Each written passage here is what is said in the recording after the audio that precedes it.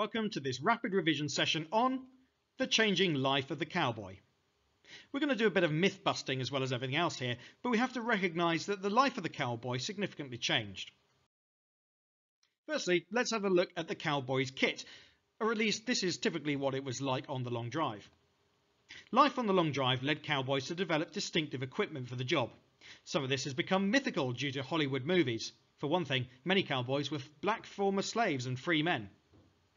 The lasso was a rope and loop on a noose that the cowboys used for rounding up wayward cattle and pulling them out of difficulty. The cowboys required protection from the sun and rain. After all, there would be no shelter on the long drive. A broad, stiff hat like the Stetson did the trick, although the less iconic bowler hat was far more common.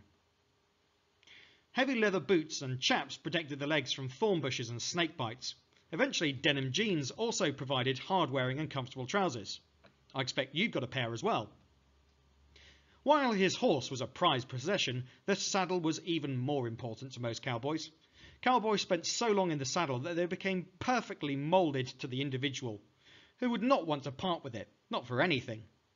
He'd sell his horse before he parted with his saddle. Cowboys were usually armed to protect themselves from wildlife, Indians and bandits, although the amount of violence on the long drive has been somewhat exaggerated. This particular cowboy has both a pistol and a rifle in a saddlebag under his leg. So, why did the cowboys need all of this equipment? What was the long drive?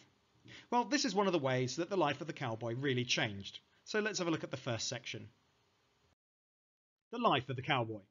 There were two main types of cowboy, those that took part in the long drive and those that worked on ranches, which dominated later. Let's have a look at the long drive first of all.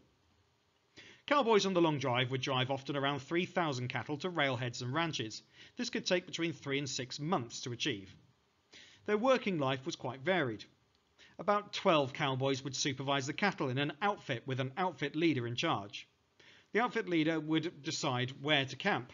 The outfit was also supported by a chuck wagon with food, water and a cook. However, there were dangers. Stampeding cattle, especially dangerous at night, and longhorn cattle were a breed that were easily spooked. Wild animals like snakes and wolves could attack.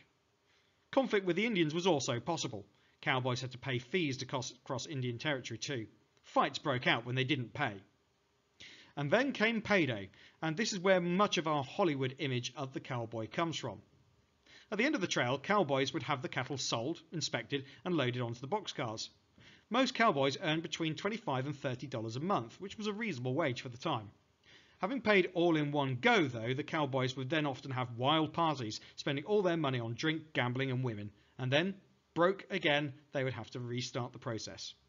This is where much of the reputation for rowdiness and drunken behaviour comes from when it comes to cowboys. But it didn't stay like that. We've got some clues to that in the bunkhouse photograph that we've got here. Doesn't look especially rowdy, does it?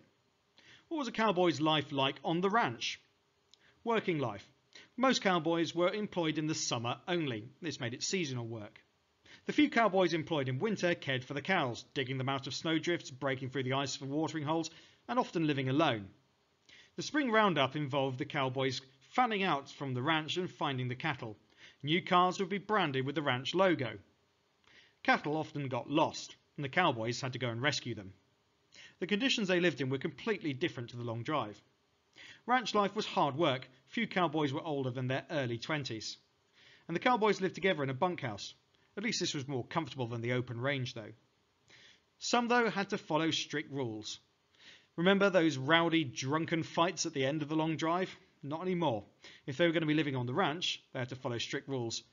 But they would try and organise the odd local dance as a few social highlights and a way of meeting other people, especially women.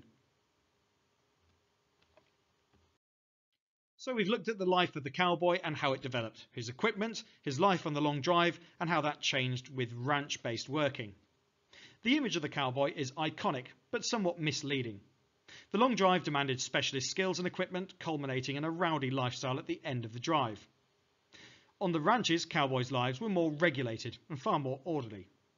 And as the cattle industry developed, the long drive died out and work on the ranch took over. That's the end of this rapid revision session. I hope it's been useful to you, and if it has, please like the video and subscribe to the channel.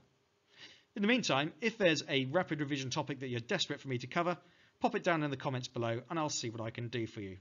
But for now, thanks very much for watching and goodbye.